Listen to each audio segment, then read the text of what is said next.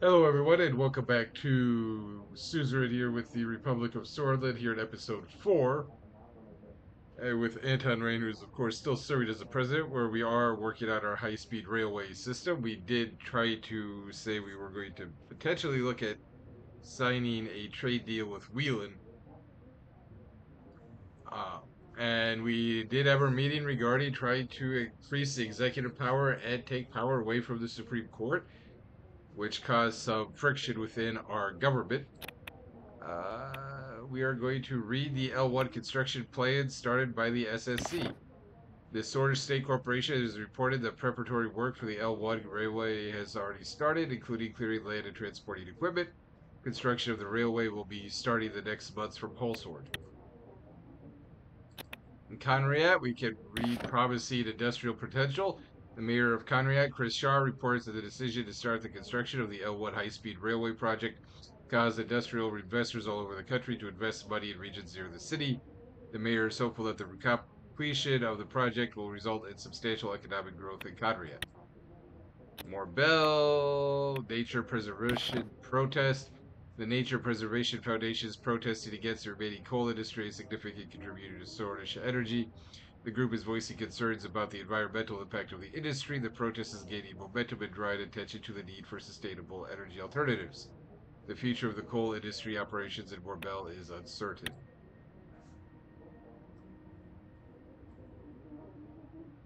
Lunker, we have an incident at the President Sol's mansion on Duru Island. A private boat nearing Tarka and Sol's mansion on Duru Island prompted the Coast Guard to fire warning shots. Despite the initial alarm, former President Tarka and Sol allowed the boat to approach for a brief conversation. The occurrence has raised questions about the security protocols near the obscure mansion. Details of the conversation remain undisclosed. Interesting.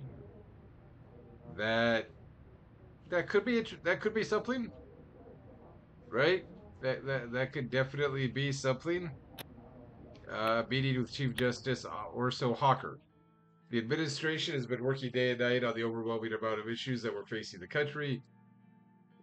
The department sent several documents which required my signature so they could start working on the new decisions that were taken. After I signed dozens of them, I closed my eyes to relax for a moment.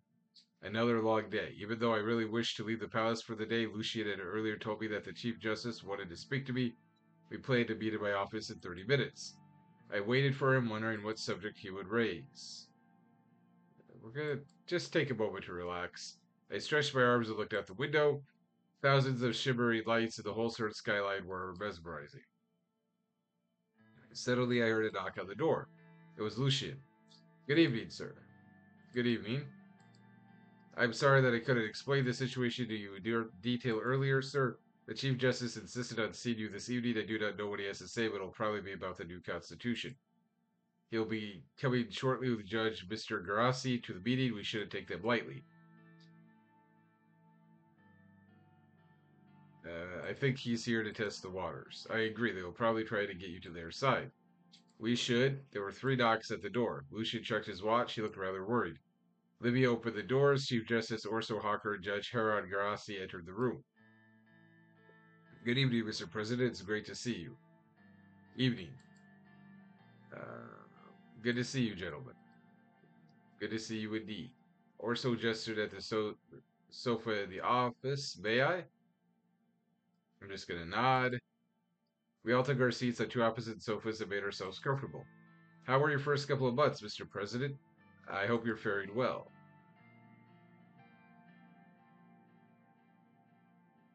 I'm doing well. No need to worry, Mr. Grassi. That's great to hear, Mr. President. We also think you've been doing a good job so far. Considering all that's happening around us, with the shootings near the palace and soldiers on our borders, he let out a deep sigh. It is a troubling time. Indeed, it is. We appreciate your concern. So, you probably know why we are here.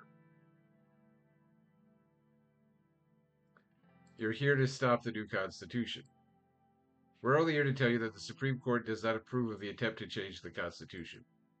With all due respect, the Constitution needs to be updated, sir. I'm sure you are well aware of the public demand in our circumstances. And the public demanded to give more powers to the presidents. Spare me the lecture. I know you have different ideas. Asterisks.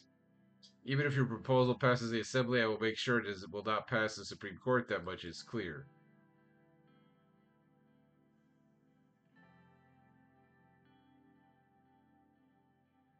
You haven't even seen the proposal yet, Mr. Hawker. Isn't it too soon to be against it?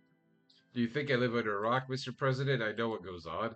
Yet you, Mr. President, seem to be only partially informed about the current situation. Please let us explain the reasons of our stance. I believe I'm fully informed about this situation, Mr. Grassi. You don't want to give up your power. You think you are, Mr. President, but the Chief Justice has some intel on something that you'd be very interested in. And what would that be? Orso signaled Heron with his hand to let him speak instead.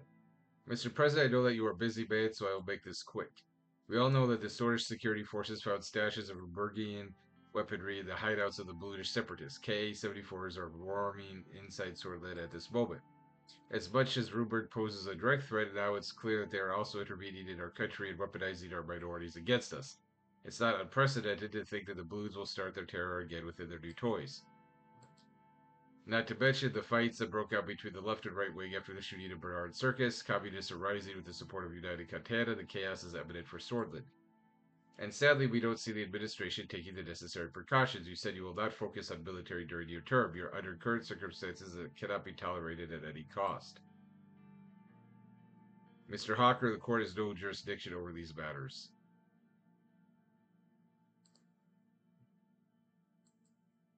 Aren't we all part of this state, Mr. President? We are all responsible so that fails to overcome these threats.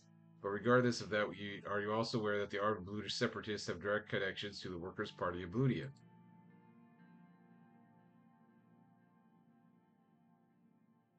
Everyone knows that. You know what that means. Do you remember the vote of the Workers' Party in the last election? What is this all about? The only reason they are not in the assembly is because of the electoral threshold. They have gotten quite big. They are clearly getting outside help, and their connections to the paramilitary British force cannot be denied. And all of a sudden, the reformers are trying to decrease the electoral threshold so that the British separatists can be legitimized in the assembly to achieve their aims of independence. I am not working with reformists, Mr. Hawker. I am aware, yet you're proceeding with your own version of changes to the Constitution, aren't you?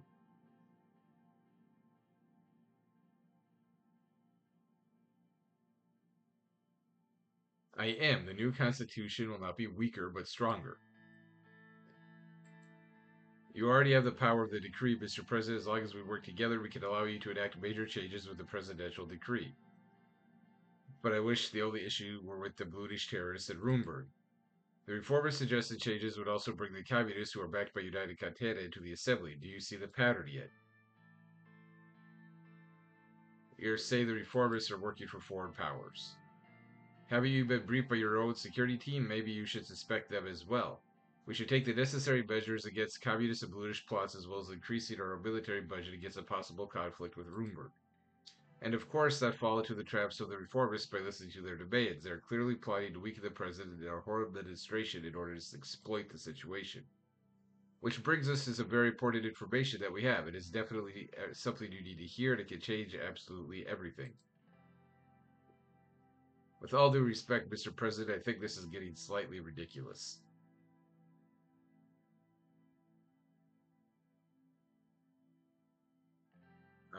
I'll just have him explain so I can hear his point. The person in question is Mr. Franz Richter himself, the leader of the reformists. We have enough information to infer that he has ties with Arcasia.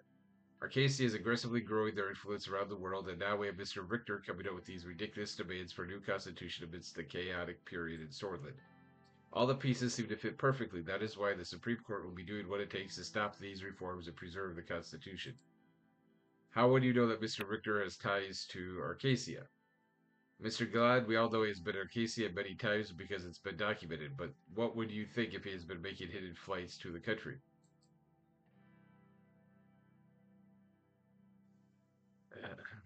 He was hiding his flights to Arcasia? He was. He has been spotted at a hotel in Arcasia last year when they held the Conference on Economic Development in Volatile Regions. Right around that time, he started to influence the masses into believing that our Constitution is the reason for everything bad. That's a stretch, right? Like, sure, okay, maybe he was there, but saying, oh, he was there around this, and then he starts saying that. Could it be something? Yeah, but that's a stretch. His trip was not documented, nor was he an official guest of the conference. We believe that he had a meeting with President Walker behind closed doors. I also have a couple of more photos of him that were taken in Arcasia in different cities. One is from a couple months back. Again, none of it is documented. He also attended another event in Lesbia last week. The Arcasian Minister of Foreign Affairs was there too.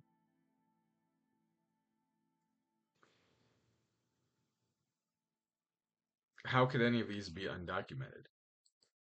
We don't know. Even if he used a private plane, he would be able to get the information off his flights. That means he has people helping them from the inside. Many Solis were already following his leads for quite some time. Mr. President cannot give away their identities, but I can give you the evidence. He handed me a small file. It contained official documents from the Swedish border guard, which highlighted dates and showed no trace of Prince Victor's name. There were clear photos of him that were taken at the conference in Arcasia, as well as remarks by lesbian and Arcasian citizens who claimed to have seen him with Arcasian businessmen around the same dates. There's also an official transcript from one of his speeches where he claimed to be in Benfia on the dates of the conference in Arcasia where he was spotted. Lucian skimmed through the documents with skepticism, which slowly turned into surprise. These seem to be real. Of course they are real, Mr. Galad. These seem to suggest that Arcasia is behind the reformists. Their demands will only benefit Arcasia. They want us to have a weaker administration while we face all these threats. This is clearly a plot against Sordland. I bet Runeberg has part of their plan too. This cannot be a coincidence that they are weaponizing our minorities against us around the same time. And now you understand the reasons of our current stance, and also our suspicions about your advisors who clearly have not given you this vital information. Lucian gave him a sharp look. We appreciate the information, Mr. Hawker, but I advise against jumping to conclusions right away. We still need to check the information. There is not much to think or check. This clearly is an emergency. In such cases, the Constitution gives the President the right to use his emergency powers. If we work together, you can be sure that the Supreme Court will not block your declaration of emergency. I am not going to go and declare a state of emergency.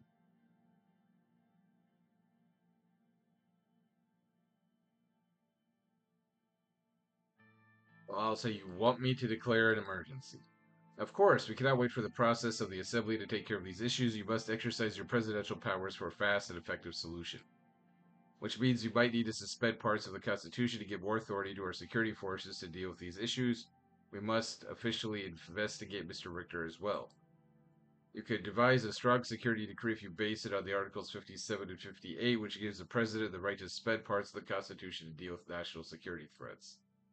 You could directly bypass the Assembly in such a situation. The only thing you need is the Supreme Court to allow the emergency to be cleared, and you have our word on that. Sir, I think this is going a bit too far. We shouldn't escalate things so fast. Mr. President, why don't we talk in private, only the two of us?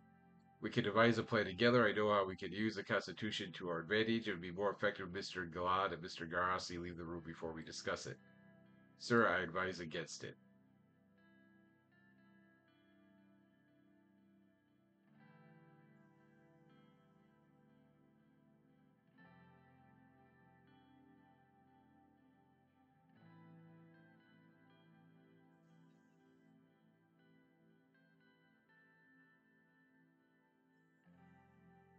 So I do want to consolidate power, right? I have been going down that path of consolidating power a little bit.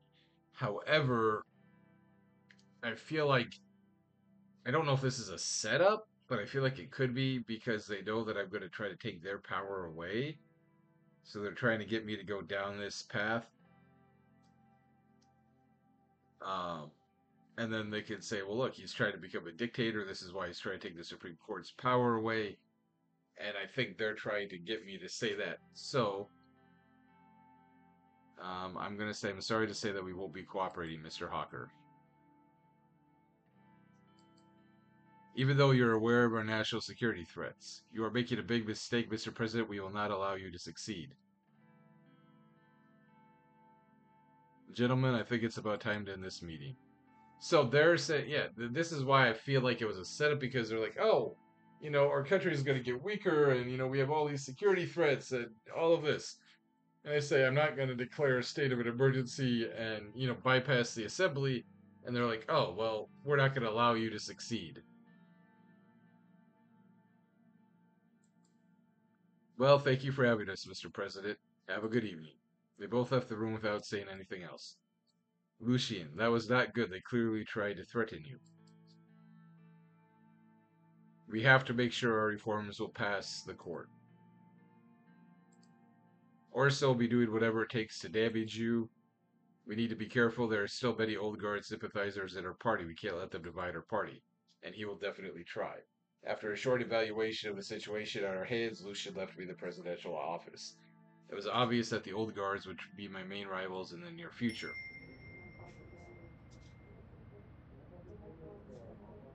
So I don't disagree that we have issues, right? Especially if the reformists are, and that's why I didn't want to work with the reformists. Although I don't know how much I 100% believe quite everything they were trying to spin. But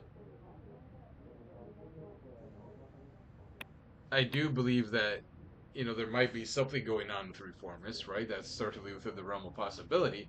However, I don't believe that, you know, every trip he makes there means he's secretly working with them, to destabilize the country, right? Because clearly that would, have the potential of coming out and, he would know that, he being Franz Richter.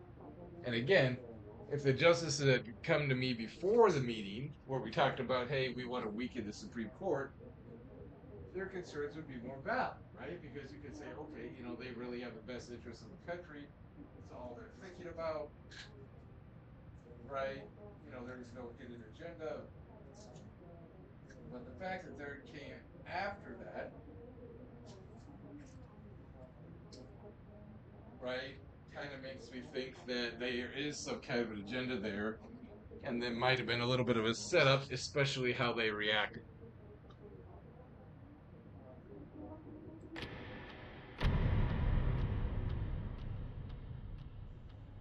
Trials of democracy. Sounds ominous.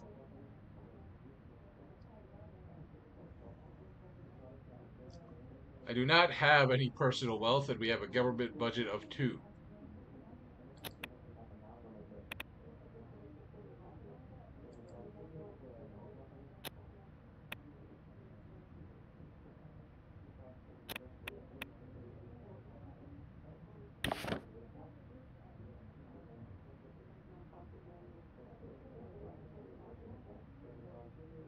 Communist books burned in Borin. Local residents gathered thousands of books that they claimed to be spreading communist and Malinivist propaganda at the Century Park in Borin that set the books on fire. Book burning, never really a good idea. Aggressive slogans targeting the Red Youth, the Workers' Party of Bludia, and the Communist Party of Sordland were shouted. Youth groups from the local party offices of the USP and NFP also joined in with the burning. The fire department was dispatched and the protesters dispersed on their own. Well, at least there wasn't like a massive, confrontation there. Still not good. Sarna, Blutish resistance, and sanctuaries. Bergen security forces have arrested 3 priests at 2 different Dirty sanctuaries in Sarna after finding links to insurgent activities. The report came from an elderly man who wanted to pray peace, but instead found himself invited to join the Blutish Freedom Front by state-sanctioned priest. Further incidents indicate that the BFF is pushing for a local recruitment drive in different sanctuaries across the region.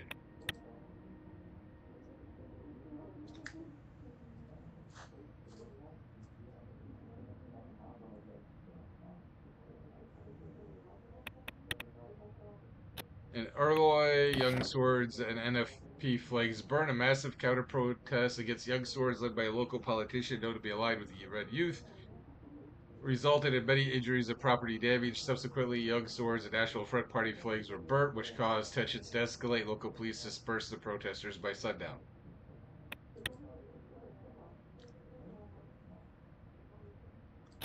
Blockhaven, recession hits farmers again.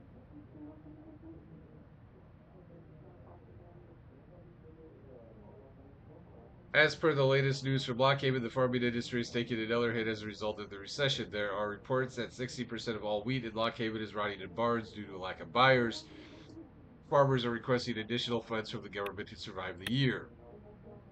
Narbel lacks hospitals. The mayor of Narbel reported that their hospitals are overburdened and they are unable to respond to the needs of the citizens. He complained about months-long waiting lists for terminally ill patients. On top of the capacity issues, it was also noted that the facilities are still largely using outdated technology. So I think from our cities, that is all the news.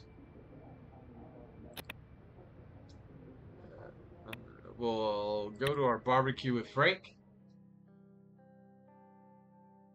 It was a Saturday afternoon, my first break from work in what felt like years, and the weather couldn't have been more perfect. Trying to keep my mind off the upheaval sparked by the circus assassination, I lit the backyard grill.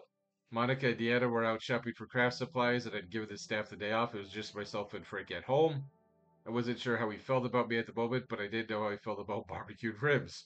Our cook had left some marinating in the refrigerator. Sure enough, as soon as Frank glimpsed the grilled meat, he stepped outside and joined me. Come to spend some quality time with your old man, have you? Sure, if you could spare a few minutes out of your busy schedule.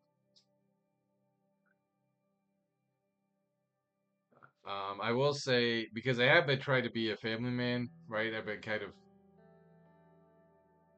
trying to balance pushing the country to a slightly more authoritarian, state, but not completely because I'm not trying to undermine, the assembly as much as keep my veto power and then get the Supreme Court kind of sidelined a little bit. I'm not trying to sideline everybody, but I am trying to be a family man at the same time. I'm sorry, I know I haven't been around very often lately, but I'm happy to see you now. It's okay, I know you've got the most stressful job in the country and you've got to feed your family on top of it all. We both chuckled. I turned to tend to the fire. Here, let me try. He grabbed the fan and started quickly waving it over the coals. The fire roared to life. He turned to look at me with a grin on his face as if he was expecting praise. Not bad, son, not bad. Thank you, sir. It is our utmost interest to fulfill our duties with precision. The grilling shall commence in exactly 1 minute and 32 seconds. That was a spot-on impersonation of Lucian. We looked at each other for a second, then burst out laughing. I realized that my throat was parched. There's a six-pack of beer in the kitchen.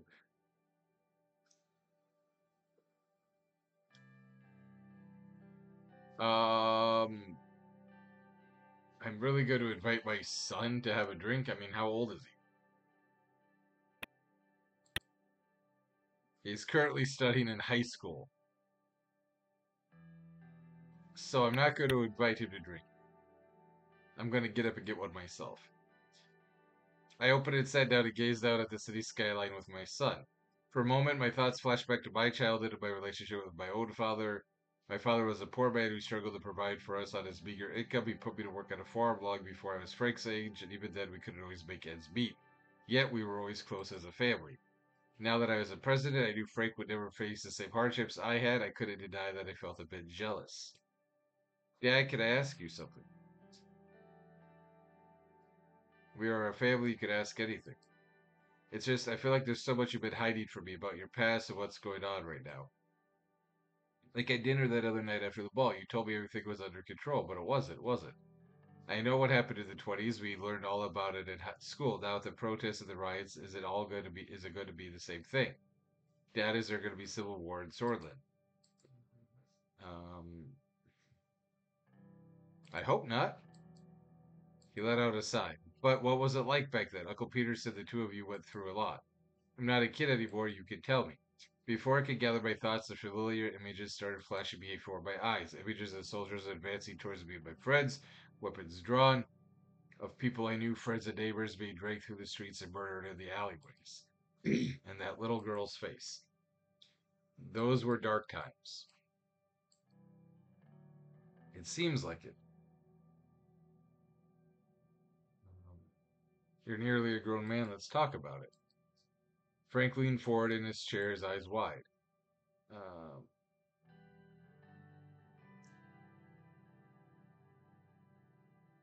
we'll talk about the Civil War. It was right after I met your mother. We had both joined the same political debate group to push for a change after the coup of 27. Eventually, I became convinced I wasn't doing enough, so I joined the Young Swords. Then one night it happened. Two different factions in the army, one of them led by the fascist General Luderin and the other by socialist General Rickard, started fighting against each other. It was a bloodbath. Nowhere was safe. Frank shifted in his seat, visibly uncomfortable. So we organized a protest. One day against Rickard, we were fed with our army toying with the country again. We're not going to tell them about the girl. That'll be a bit too much. I paused for a minute before continuing. It was horrible. They were waiting for us, everything plunged into chaos, soldiers started beating and shooting at everyone. There were some things my son did not have to know. Agreed.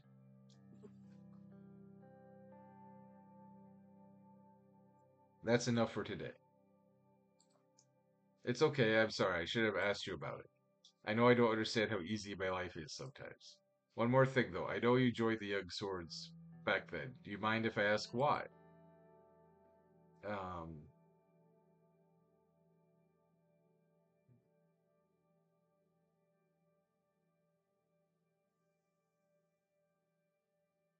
right. I'm gonna say I felt that the country was under attack by communists and I had to defend the country. Frank raised his eyebrows, his curiosity still not satisfied, but sensing my reluctance to go on, he simply nodded. Sorry for bombarding you with questions. I know I complain sometimes, but my problems are nothing compared to what you went through.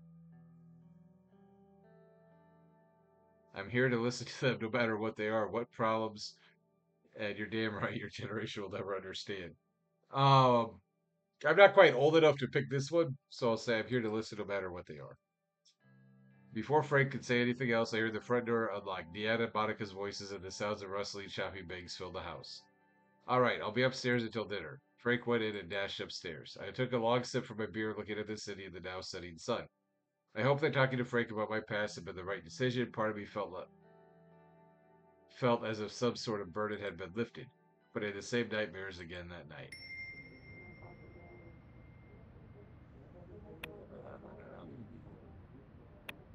Oh no, we have Narbel. I guess we're gonna go. We're gonna visit Narbel. Okay. Morna industrial output concerns. The mayor Morna has reported that their industrial output numbers this year are 12% lower than last year. They are requesting additional support to improve their industrial capacity, including machinery and personnel to combat the downward trend. The construction of several new factories in Morna, the mayor stated his belief that an economic upturn in the city is still possible if government investments succeed. According to current projections, Morna is set to lose an additional 2% of industrial output next year. However, recent data from the municipality suggests that investment worth several billions of SR will stop the downward trend and increase the industrial output in a short amount of time.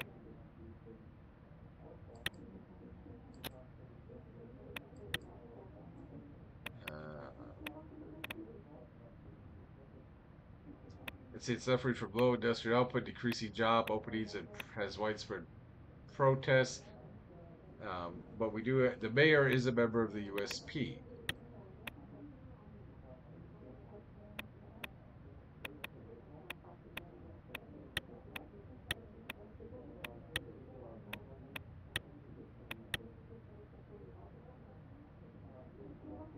Until prisoners riot at Antel Rock Prison yesterday around 11 a.m. The prison riot started the Ward C of the Antel Rock prison, which was eventually suppressed. Ward C is generally used for keeping political prisoners, and the riot started when the warden was killed by a Buddhist political prisoner. 4 guards and 21 prisoners died, 134 were injured. That's not good. We're going to read the report about a railroad. SSC's project manager for the Elmwood Railway has reported that the project has been progressing well. They've already started laying down the foundation of the ground, retreating walls, bridges, and tracks. Project supervisors from the government confirmed the report and say most of the preliminary work has already been done by the SSC. However, the government officials added that there were a couple of delays related to the transportation of construction materials, which were not included in the SSC's report. Well, that last part's not great. Uh, Read the report of the reforms. Many members of the USP, led by Alvin Calvin and the reformist wing of the party, clarified their demands with the government and the party Congress for the upcoming constitutional reform. Alvin Calvin stated that without ministry reforms, they won't be able to stand behind the new reform package. The legislative debate on the repeal of the EPA. The Grand National Assembly was the stage of the contentious debate over the proposed repeal of the Energy Protection Act of 1932. Arguments both for and against the repeal put forth with Franz Richter of the PFJP and the USP reformist wing leader Alvin Calvin, leading the faction advocating for the repeal. They argued that such a move would foster economic growth and increase foreign investment. However, the United Sordland Party and National Front Party, under the leadership of Gloria Tori and Kisaro Kibner, respectively defended the act vehemently, citing the need for Sordland to protect its strategic industries from foreign control. The final decision now hinges on the vote, which will be held the following month. I don't think I'm gonna. I don't think I want to support that, but we are gonna go to Darbel. I was traveling to the snow-covered city of Darbel in the largest region for the Rural Development Forum organized by the Ministry of Health and the Ministry of Education. The mountainous city of Darbel had gritty toads to it. It was the most regarded as one of the poorest cities of Sordland. Its people were hardy and wary. Even after the discovery of natural resources in the area, years of neglect by the central government were apparent on the buildings and the general infrastructure. Natural resources, namely gas and oil, were now under the control of Gasom, which elevated the corporation to a place of power. My task in this forum was mainly symbolic, fake smiles and handshakes with oil barons, meeting with local politicians, but most importantly of all, making sure that Narbel did not feel like it was forgotten by the government. The scenery so far was a reflection of Narbel's neglect. Main roads to the city were not maintained well. There were many bumps and empty, discolored spots in the asphalt. Navigating and swerving to avoid the inconveniences, our motorcade finally started nearing the city. As if my discomfort from the bumpy ride was apparent to him, Serge rolled down the partition window. We'll be arriving at Hotel West in a few minutes, sir. Thank you for letting me know. I'm not going to complain. It's not his fault. Any time. It is my duty. After a moment, Serge started to smile under his mustache. What is that smile for? Sir, I just wanted to say it has been great these last 2 months. As you know, my wife Suzanne recently gave birth to her son, sir, and now my daughter just started at a very good high school at Holdsword. That's great news, Serge. I am happy for you.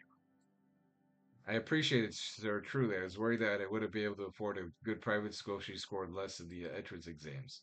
But I should have made my insecurity get to me. Erica outsmarts me all the time. I'm very proud to have a daughter like her.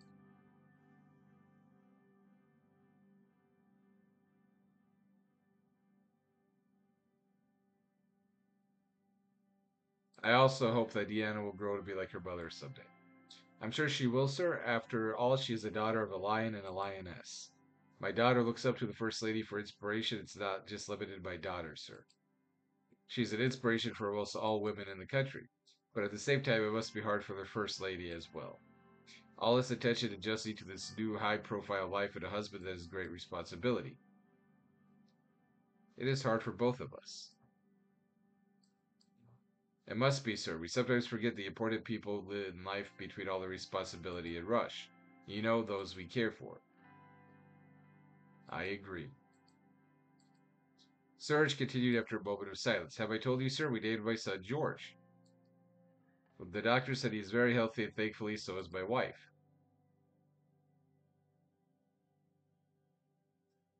That's good. I hope the hospital had a good service. Normally, we would have been treated at one of the suburban hospitals, but thanks to the special coverage of the presidential staff, we were transferred to the Emerald State Hospital. I'll say we need to increase the quality of the services for all. Again, I'm not going full on dictator. I'm trying to tread maybe a fine line, and I'm not sure I'm going to be playing. I am playing well enough to do that. That sounds like a tough issue to solve. Surge side. I've already started thinking about their university education, especially Erica. I would have sent her to a good private school, but with the current state of the economy, it's going to be hard for us. We will fix the economy one way or the other. If anyone can, that's you, Mr. President. The car hit a major pothole in the butt, which lifted us up in our seats for a second.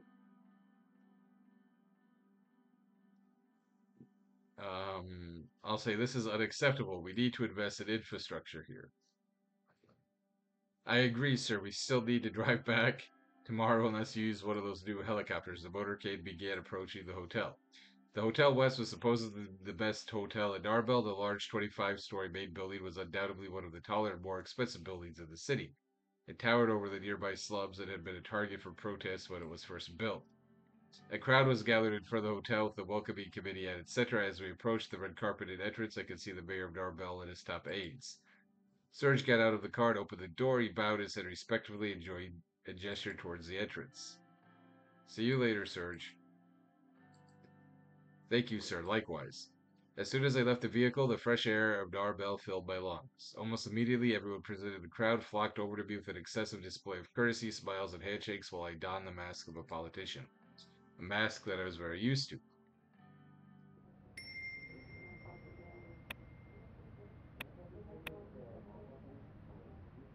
Well, we're in Narbel, so I feel like we need to deal with this first. Briefing on the current welfare situation. I arrived at the meeting room for my talk with Sierra and Pascal. Before beginning, I took a moment to appreciate the view from the balcony. The mountains of Narbel were completely covered with snow. While I was mesmerized by the scenery, Pascal Benawal walked up to me. Who is this? He's a Minister of Health. My Minister of Health was ironically, somewhat portly, having gained a few pounds since his breakthrough as a best-selling writer, but his authority in social affairs could not be questioned. Such a spectacular view.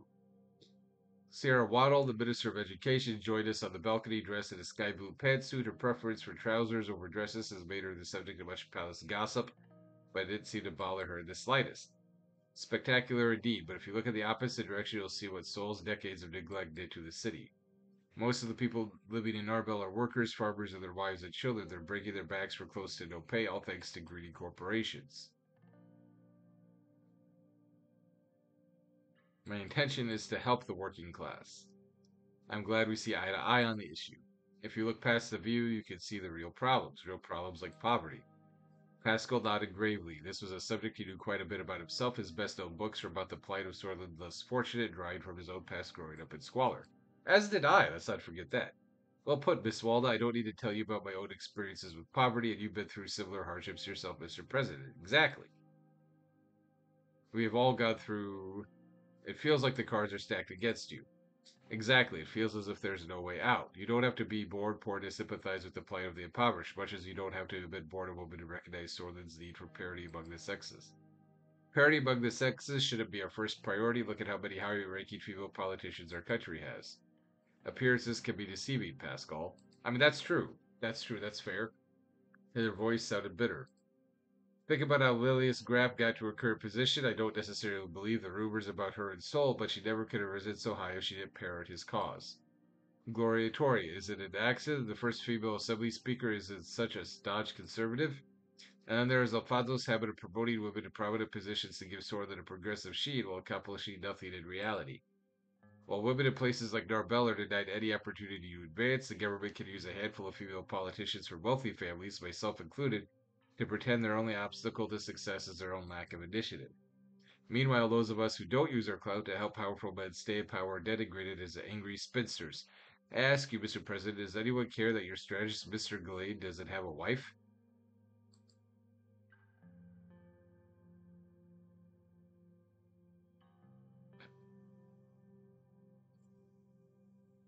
I'll say that she's veered off topic. Mr. Benwell asked, I answered. As I was saying, isn't it about time Holsford addressed this country's real issues, rather than bowing to the wishes of the hawks and fearmongers in the establishment and diverting yet more resources to the military and law enforcement? Our welfare, healthcare, and education systems have been decaying since the recession, so these poorer communities are losing hope.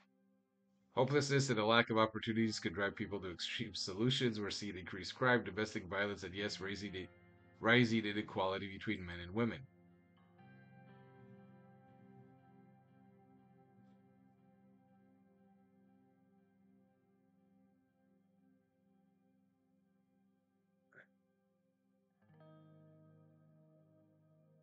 Those issues need to be tackled from different directions. We need to engage it holistically. I'm planning to help by using an increased budget to improve the quality of healthcare. That could prove useful, but we need to be doing a lot more education and similar issues. There's another subject I want to mention. I've been working on improving the rights of workers in our country and proposed a draft bill that is currently being reviewed by our party. Mr. Clavitt has already backed me and given his support, so that is following behind most countries on this subject. It is my responsibility to ensure that this is not the case.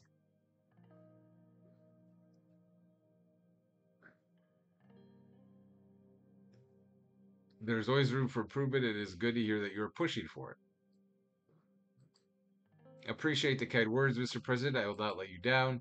It is also a matter of life and death. Every decade we hear of some horrific accident due to employers' disregard for their workers' safety. So you would back the bill when it arrives on your desk, Mr. President?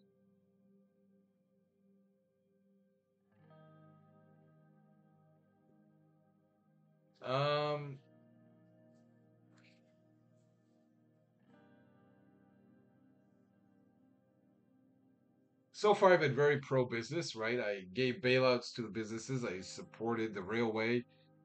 So I'm going to say to make a decision, I would need to evaluate the contents in detail. Understandable, you'll receive all the sections in an outline. It's getting a little cold out here. Let's head inside and continue our discussions. We headed back inside. The meeting room was already prepared for state business. Small gifts for each of us have been placed on the table by the municipality. We took our seats. Tell me more about your plans, Ciara. With pleasure. Source education is free, but we have a very outdated system that I want to reform. The other important issue is the lack of access to education in rural areas, especially for young girls. Your administration has the power to solve both problems. My highest priority is to get enough funding to be able to build schools in rural areas while I cleanse our educational system of its nationalistic indoctrination and sexist teachings. What is the literacy rate of Sordland? The literacy rate of Sordland is at 80%. This is a very good indicator for future growth, but it needs to increase. It's also far lower among girls and boys. If I remember correctly, the most illiterate areas are Bergia and Angland. That is correct, although Lockhaven skews the statistics for the largest region, which also has a vast number of illiterate citizens. This underlines my point about the lack of access to education. How many students and teachers do we have? Currently, there are about 5 million students, 3 million primary education, 1 million in secondary, and 1 million in tertiary. There are 155.316 teachers. Um, how do you? Oh, 155,316. That makes more sense. I was gonna say, how do you have point? How do you have a point person? Swartland is full of young and bright minds. It is indeed. It indeed is full of potential. I think there needs to be a change in the way of thought. We should help children question and educate themselves. Tell me about the difference between urban and rural education.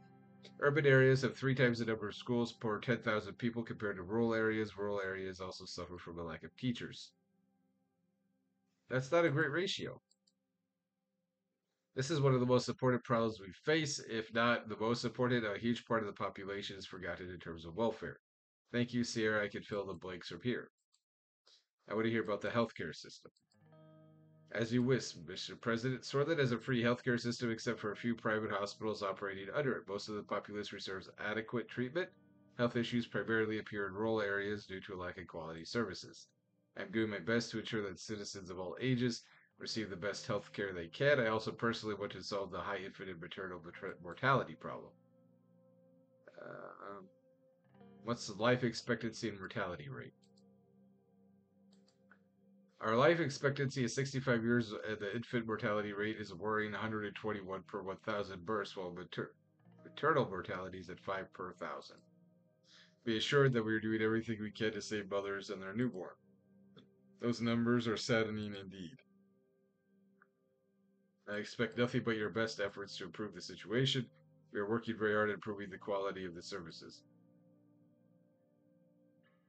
How many hospital beds are there per 10,000?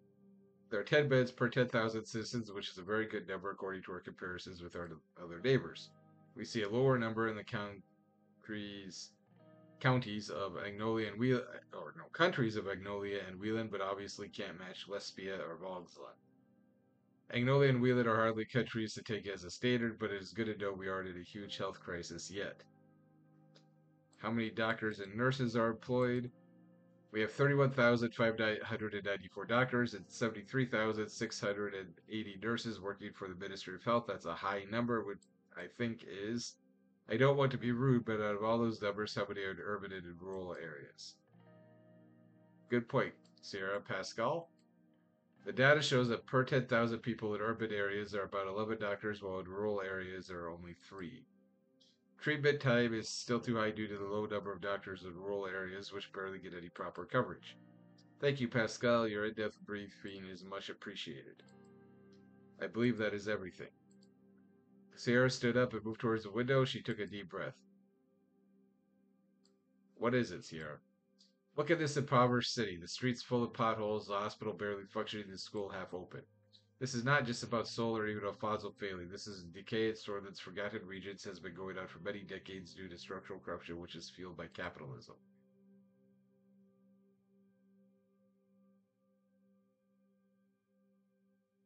Let's not get into an ideological debate. We need to focus on the issues. One cannot be separated from the other. Mr. Rayne, this issue stem from the ideology. Sierra sat back down inside. One way or the other, we need to transform. Greed and unchecked capitalism will not magically provide for the people. What are you working towards, Pascal? I personally want to improve the low quality of healthcare in the rural areas, so I created draft plans to increase the salary of doctors to upgrade the equipment of the hospitals. I can do more with an increased budget. Additionally, a privatization plan to promote private investment in the healthcare system can allocate extra funds.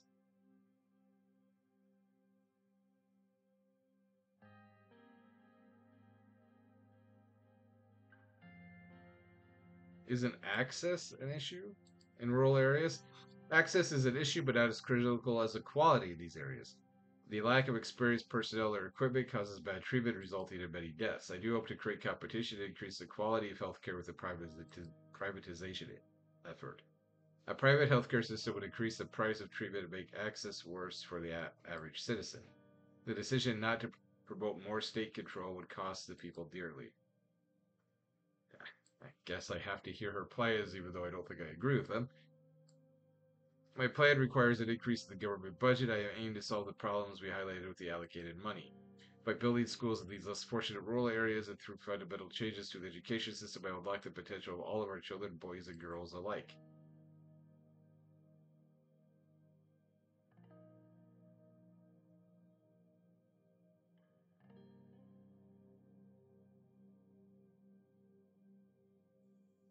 I mean, I don't necessarily like the idea of, necessarily increasing state control everywhere, but at the same time, I do agree that, rural education needs to improve. But we did also say we were going to focus on education. So I will go with number two. Our election mandate was to improve education. We'll deliver on this. This brings hope to the table, which needs to be followed by action. There's much to be done, and if we are given the budget, there will be opportunities to implement policies that push education to the next level. Wouldn't a promotion of private education help create additional funds? Yes, but at what cost? I'm not a supporter of the private sector in education because at the end of the day, they are focused on profit first. My expectation from our government is that we understand and focus on the needs of the people. I appreciate your briefings and plans. We will reconvene at the budget meeting. It was a pleasure. See you at the meeting. I hope to see a change in direction. Did we cover all the necessary subjects? I wish to raise my concerns about your scheduled meeting with the Gasom chairman and former president, Mr. Alfonso. There are significant considerations in the Narbel workforce and the broader community of Gasom blue collar employees. This could be a strategic juncture to secure a triumph for the labor force. While I don't intend to overstep, I can't refrain from commenting on the labor predicaments experienced by workers in Gasom positions. Nevertheless, it's worth acknowledging that the corporation contributes substantially to job creation in regions struggling with poverty. Persuading the chairman to make concessions might prove to be a formidable task.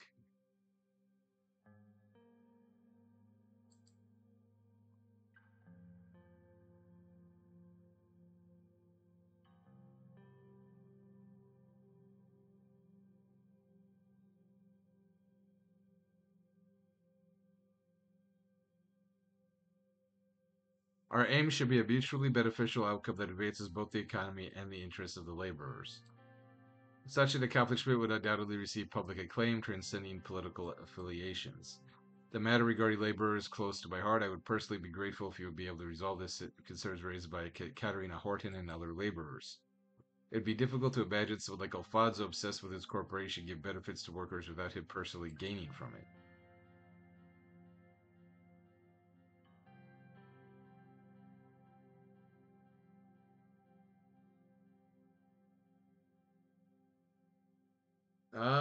I mean, this is definitely true. In this world, nothing is truly free. I wouldn't anticipate anything less. We must be cautious about these seemingly generous offers. Beneath the surface, they usually come with hidden costs that further tip the scales in favor of the privileged few. Despite the potential divergence in interest, the door for dialogue among different sides should always remain open. I agree with that. It's important that ideology doesn't obscure our capacity to bring about tangible, effective transformation.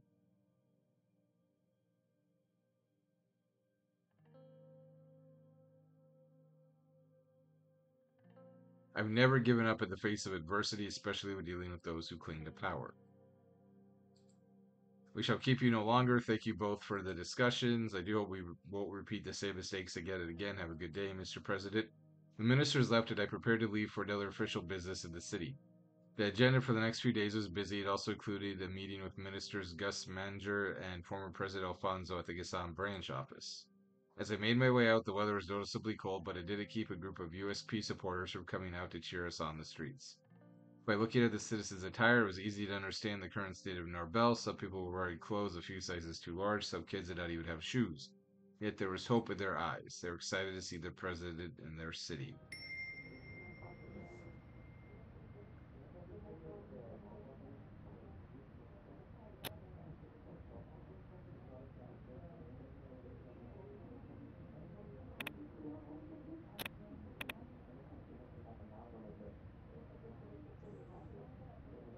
Alright, well, you stored Young Sword's member found decapitated. Oh dear.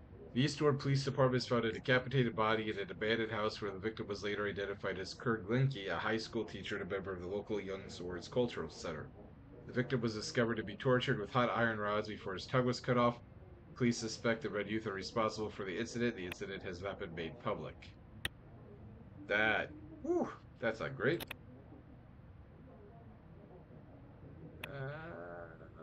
CPS and LUS strike against Gassam.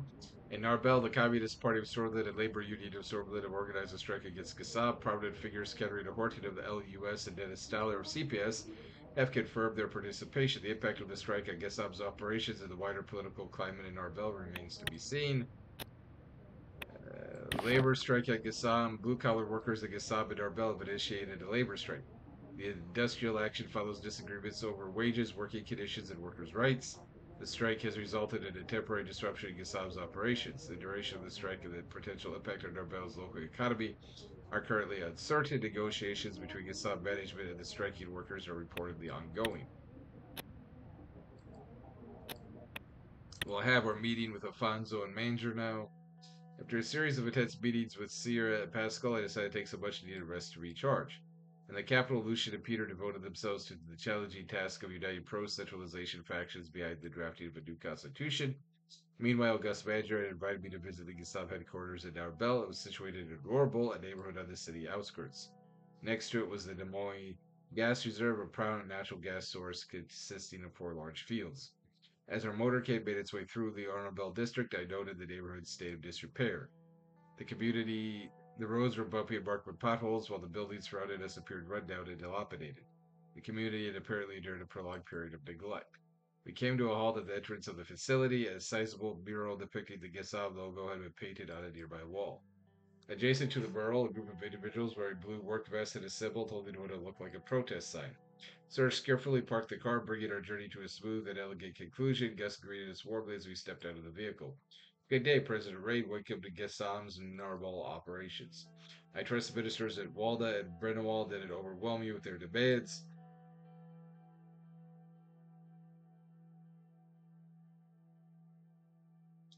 Good to see you, Gus. I want to talk to you about what we can do to help the development here. Perfect. That's exactly what I was hoping to accomplish with today's discussions. My job is to improve the conditions of places like these. Mr. President, I've been brainstorming a little something the Gruny Rural Investment Plan. I reckon it's got the potential to breathe new life into our rural communities out in Grunai.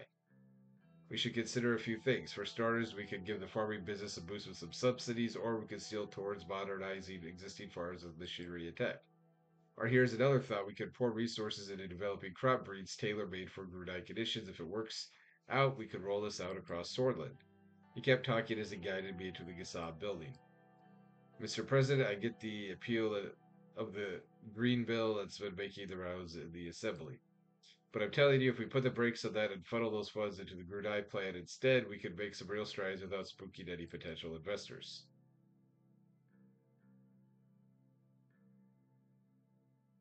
I have my doubts, Gus. It's a tough call, Gus. I need to weigh the environmental implications of the economic benefits. That's all I'm asking for, Mr. President. Just give this plan a fair shake. Our talk was interrupted by a noise coming from outside the building. We looked out the nearest window. A sleek helicopter was cutting through the sky, sunlight glinting off its polished surface as it descended towards us. On it was our next appointment, Ewald Alfonso. An extravagant show of wealth, isn't it? Hardly seems necessary. It's Alfonso's style, Mr. President. He's always enjoyed his toys. Before we meet him, I wanted to bring up one more piece of assembly business. The workers' rights bill. Look, I'm all for giving hardworking folks what they deserve, but isn't it a bit hasty to push this while we're still stuck in a recession? The way I see it, short-term wins might end up costing us big in the long run.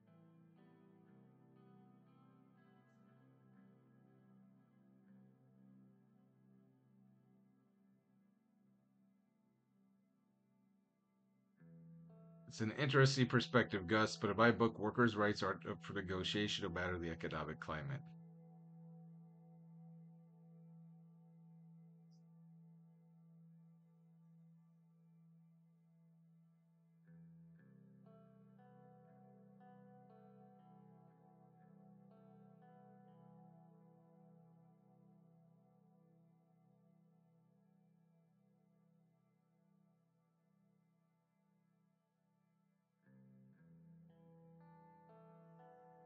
So I'm not going to go with two.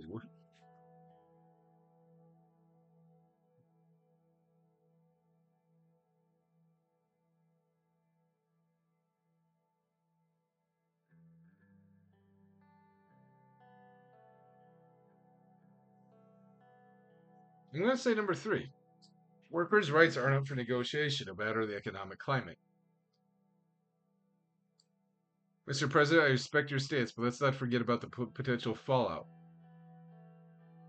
There's got to be a way to improve workers' rights without rocking the economic boat. Please come this way. Ewald and I have some exciting news to share with you. I have faith that you won't leave us hanging.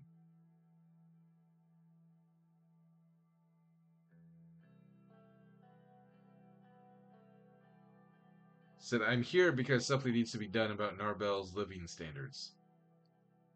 Of course, that's going to play a big role in our discussion. We have to be delicate with Gasom, though. A corporation this big is like a house of cards. You make one wrong move and the whole thing falls apart.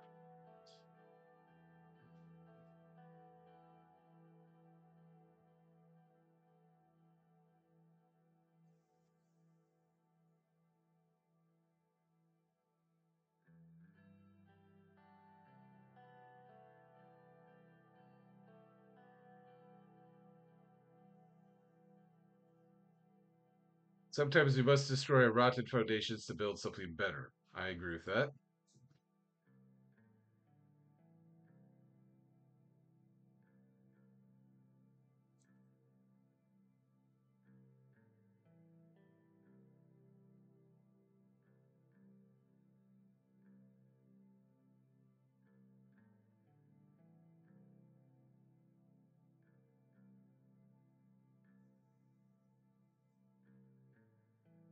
Isn't that paraphrasing Malinev? Keep in mind we only have a single term to work with, and none of the average citizens here care about anything other than direct support. He pushed open a door. We walked out yet another hallway, seemingly in the direction we just come from. Like a maze, isn't it? That's Quinalia architecture for you. The hallways were lined with doors, glass panels in them revealed workers in suits and ties, many of foreign origin, busy in their pristine offices. A stark contrast to the blue collar workers outside working with machinery, transportation, and maintenance.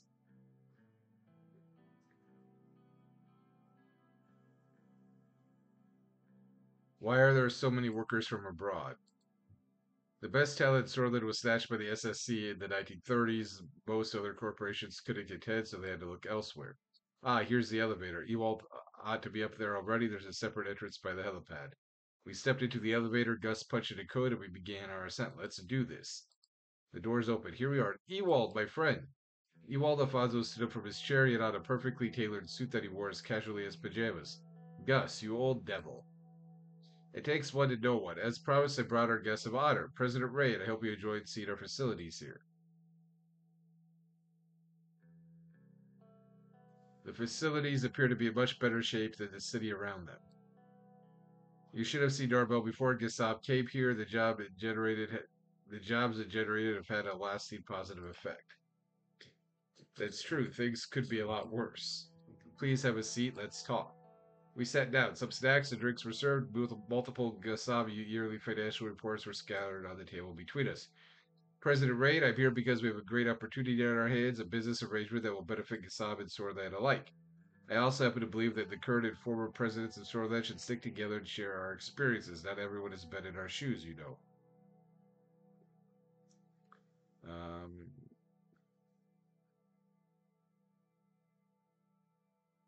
let's put this past aside, Ewald. I have a country to run. A sentiment I share, President Ray. The welfare of Sordland must always be our top priority. That's the spirit, gentlemen. Sordland is above most else. Am I right? As we discuss the future of Sordland, it's paramount that I comprehend your vision. The trajectory you set for this country will inevitably impact not just Gassab, but also Sordland's position on the global stage. I confess I've been following the news from Bird Palace closely since leaving office. I'm heartened that your economic interests seem to align with mine. But I am puzzled that your administration has so far ignored the wealth of opportunities provided by the West. It's not a foreign policy direction I would have chosen. Meanwhile, I've not heard of any indication of your leanings regarding the Kingdom of Rizia's interest in investing in Gassam.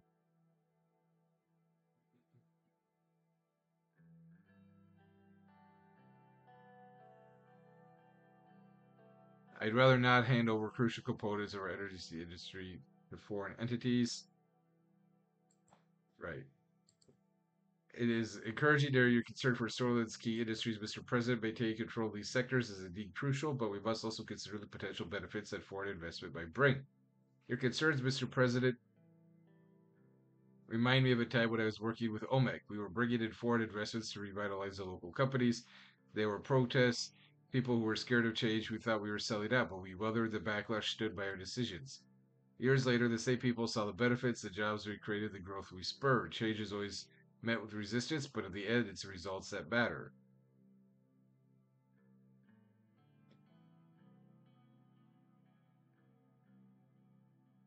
That's a nice story, Gus, but we're not talking about a company here. We're talking about an entire nation. The stakes are much higher. You're right, Mr. President.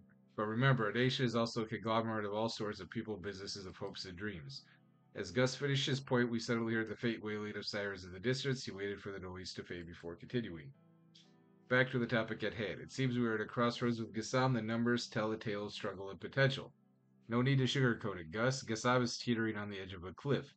Without a significant restructuring, the firm risks plunging into insurmountable debt. My old friend Ewald reached out to me for assistance. Out of respect for our shared history and my small stake in the company, I couldn't refuse. I've always believed in the power of networking. I'm sure you've heard of Rusty Montoro, chairman and CEO of Rizian or Royal Gold. Rusty and I go way back, and he's done quite well for himself. Back under Alfonso's government, I was able to broker a deal with King Robert Ramos Torres thanks to my connection with Rusty. It was a win for all involved.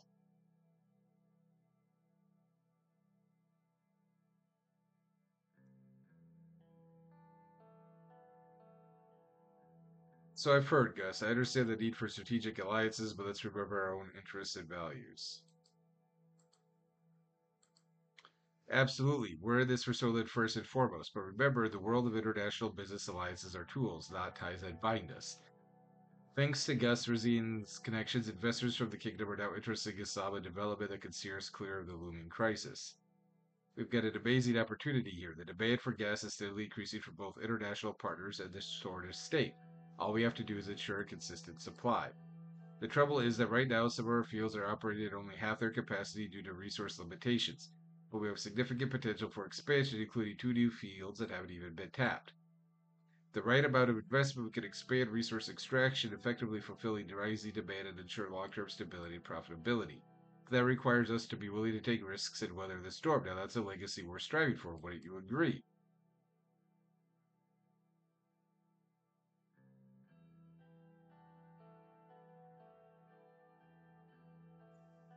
Um, I mean, I will say I'm intrigued. What's the potential return if we invest in the new areas? With proper investment development, we project extremely high returns in the first 5 years alone. The sound of sirens briefly distracted us. Through the window, we saw police cars driving down the street adjacent to the Gassab zone. We redirected our attention to the meeting. You all looked at me.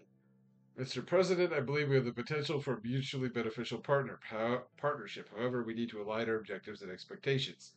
You know, Mr. President, if we could get the government in on this, it's a win-win. Not only does the SCOM continue to operate and grow, but it also strengthens the state's energy security and economic power. We just need a little risk appetite, that's all. Are you ready, Mr. President, to take on the risks that come with ensuring one of Sordland's most valuable energy companies continues to operate and grow? Are you ready to make your government stronger?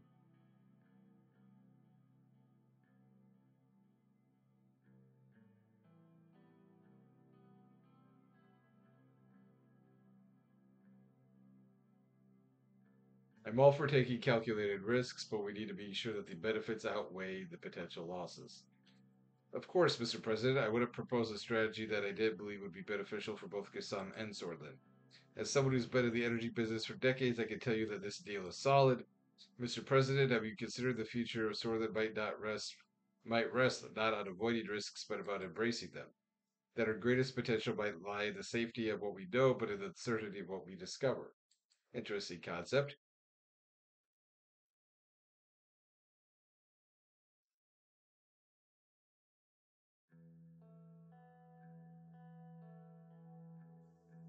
It's an interesting concept.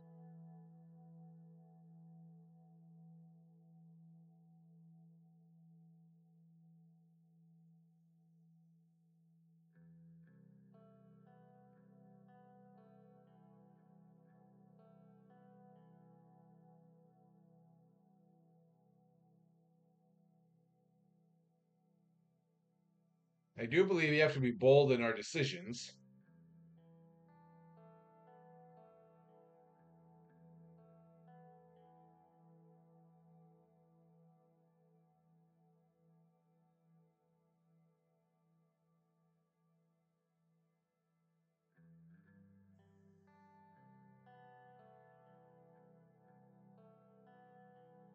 I guess I'll go with two.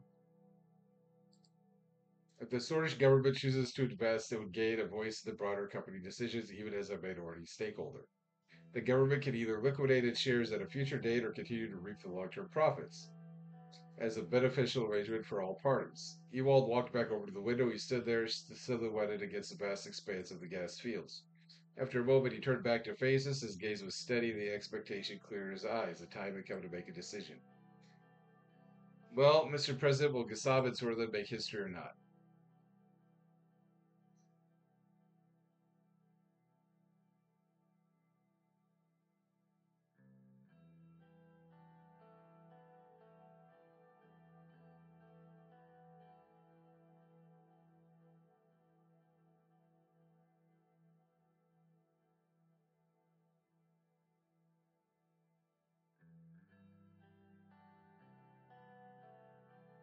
So I want to do number one,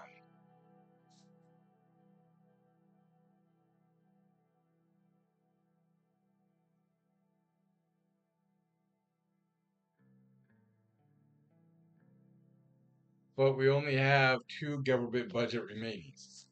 So, and I don't know when our budget's going to get updated. So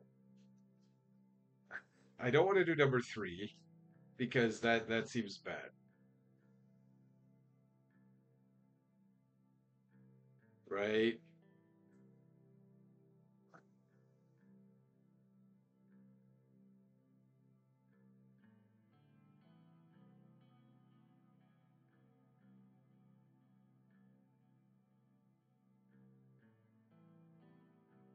So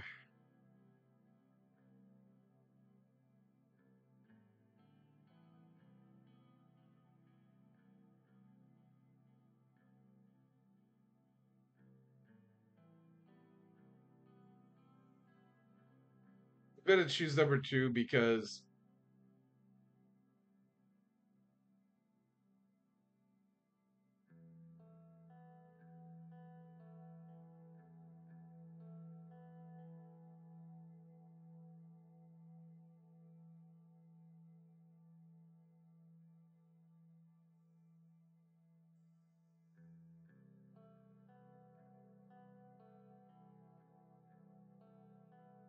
it gives me a budget point left.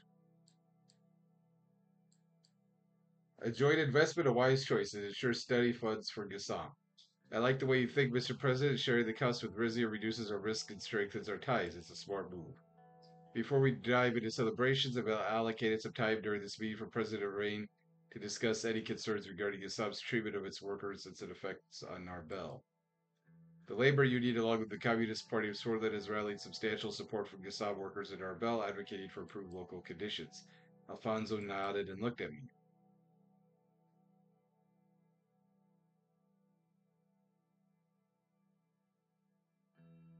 Um, our duty is to listen and to take action. That's the mandate granted to us by the public. While sometimes people may not always recognize what's in their best interest. Do you have a proposal in mind, Mr. President?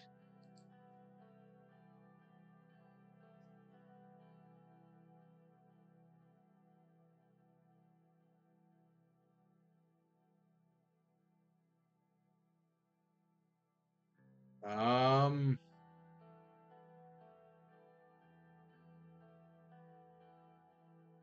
the wages of Gasab's blue collar workers need to be increased. They are the backbone of your operation.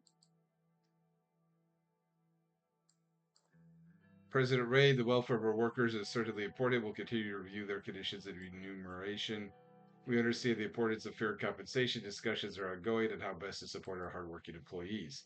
Both of you make good points. It's a fine line between fulfilling our responsibility and ensuring economic stability.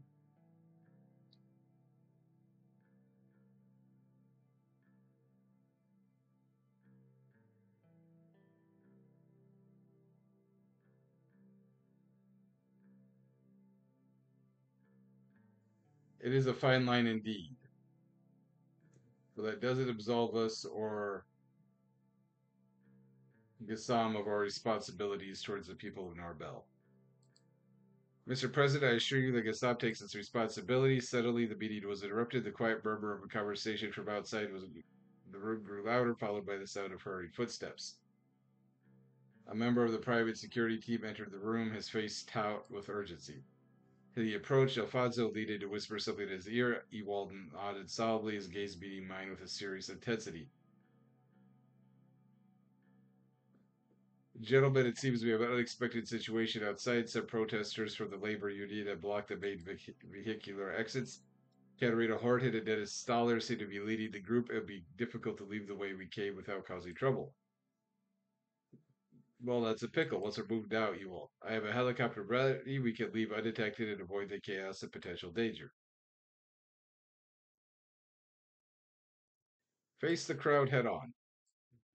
That is your prerogative, Mr. President. Following the violent events of late, I heavily recommend against facing any crowd. Mr. President, I advise you to leave by helicopter just in case. I can stay back and update the crowd on the discussions today. Serge Wolt rushes in. Mr. President, I've discussed the situation with the Presidential Guard and the police security. They are advising us not to go out the way we came in. More police are on the way. You must take a decision, Mr. President. Everyone waited. The tense silence of the room stood in stark contrast to the buzz of the ever growing crowd outside. I am going to face the crowd.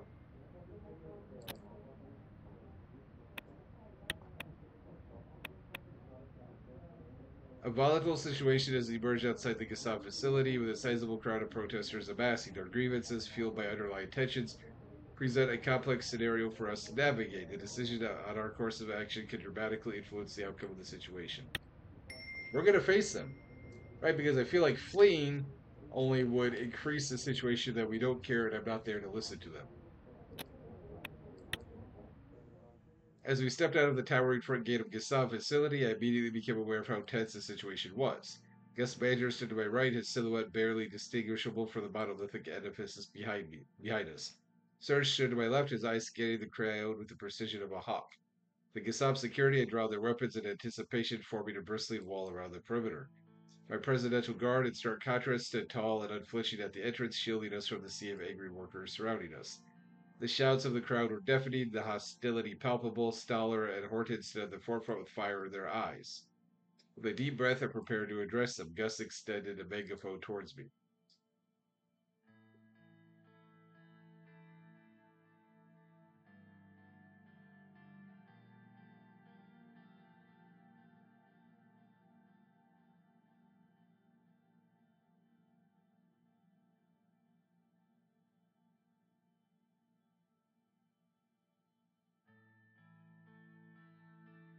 My fellow swords, our presence today is not a guarantee of instant change, but rather an effort to better understand the complexity of the issues at hand.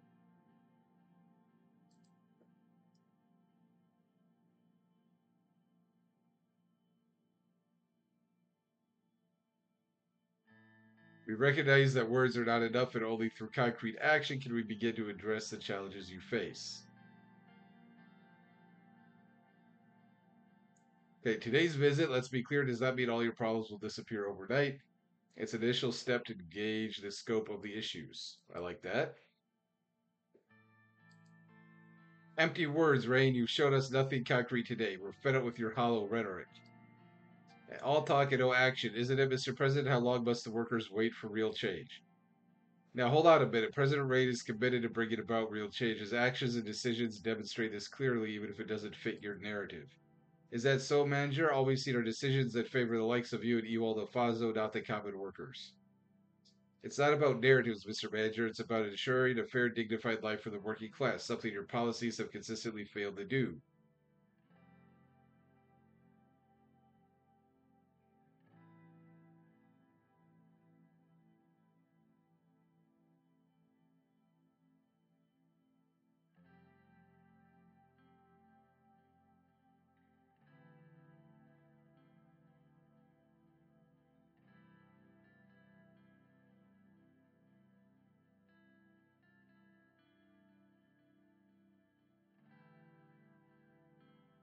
Dennis, the focus here is not on narrative or images, but on real, tangible changes. It's a process, and we are on the right track. Words, words, and more words, President Raid. What the workers need are actions, not promises.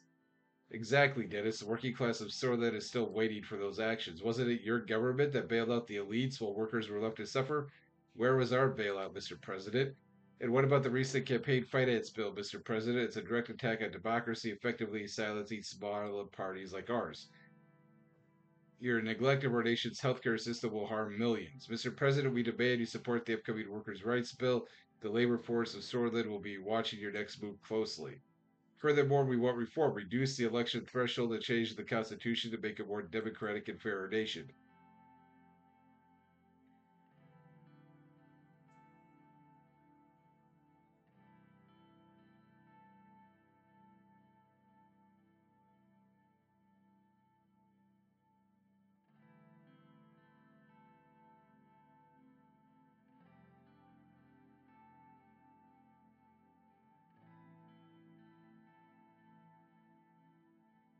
Um,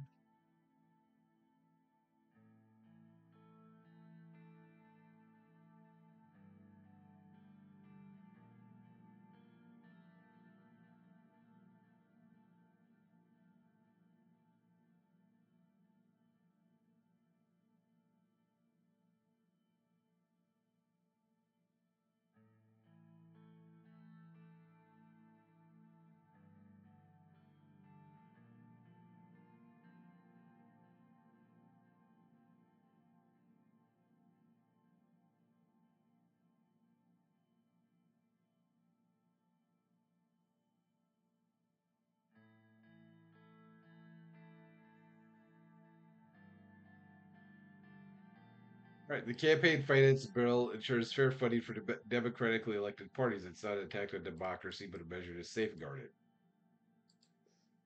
Despite the sharp words exchanged, the crowd remained eerily calm. It seemed like they were waiting, their collective breath held in anticipation of something more. Suddenly, a reporter pushed through the crowd, brandishing a microphone towards me. The locals of Narbel have suffered under the impact of Gasom for years. What concrete steps is Gasom going to take for the benefit of the local community?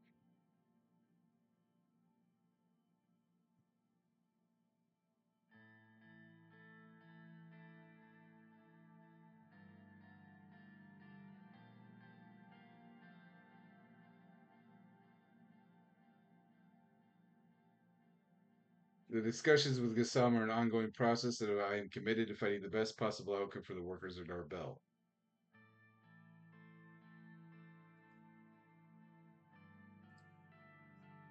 Uh,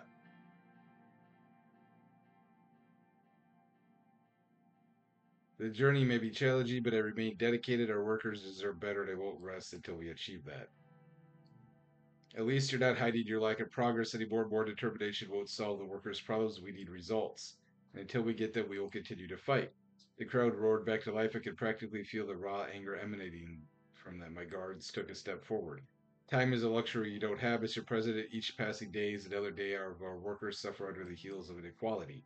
The undercurrent of unrest swelled, threatening to surge into a full-blown tempest. The previous calm seemed like a distant memory, all illusions shattered by the harsh reality of discontent. A group of figures emerged from the crowd adorned in unmistakable scarlet attire. The red youth had arrived. The sight of them transported me back to my days among the young swords when face-offs with those clad in crimson were frequent. I realized this was no longer a protest, it was a symbol of a broader, more potent struggle. The police began reorganizing their ranks, adopting defensive postures. Could you shed some light on the possible deal between the Swordish government and Gasom? What role does the Kingdom of Rizia play in this arrangement?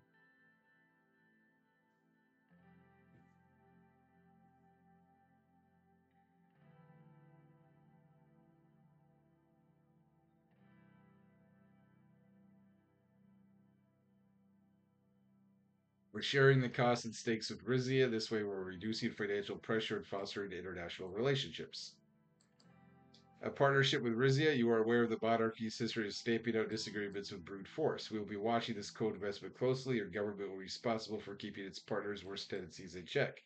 Close by, I noticed a terse exchange between a security officer from Gassan and a member of the Presidential Guard. Serge craned his neck, his face deep in concentration as he listened to their whispers. Mr. President, the situation is growing increasingly volatile. I would recommend that we expedite your departure. We must prioritize your safety.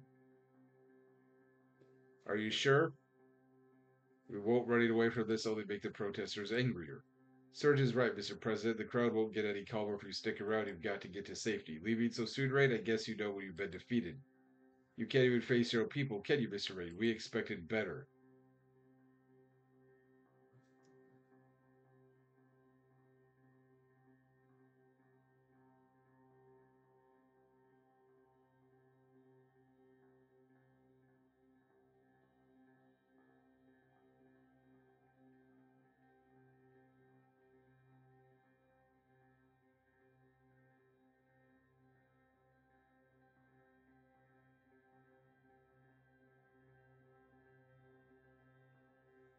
Ah, these I like all of these because they're all true.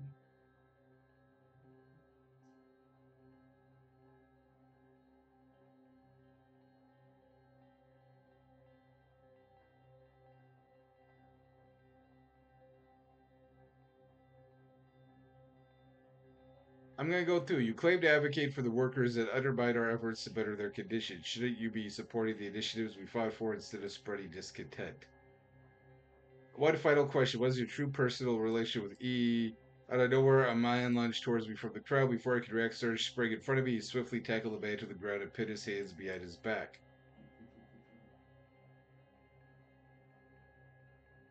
I'll say, everyone calm down. Surge left my gaze, attacked her on the ground, and turned to the guards with a look of authority I'd never seen before. Protect the president. His voice carried over the screams of the crowd. The guards tightened their circle around me, hurriedly pushing me towards the safety of the convoy. Everyone remain calm, says Dennis. Police and security forces rushed into the melee, swinging batons with indiscriminate ferocity. The red youth rushed at them head on. Into the car, Mr. President. We are leaving now. Katerina and Dennis raised their hands in a plea for calm, their words nearly lost amidst the turmoil.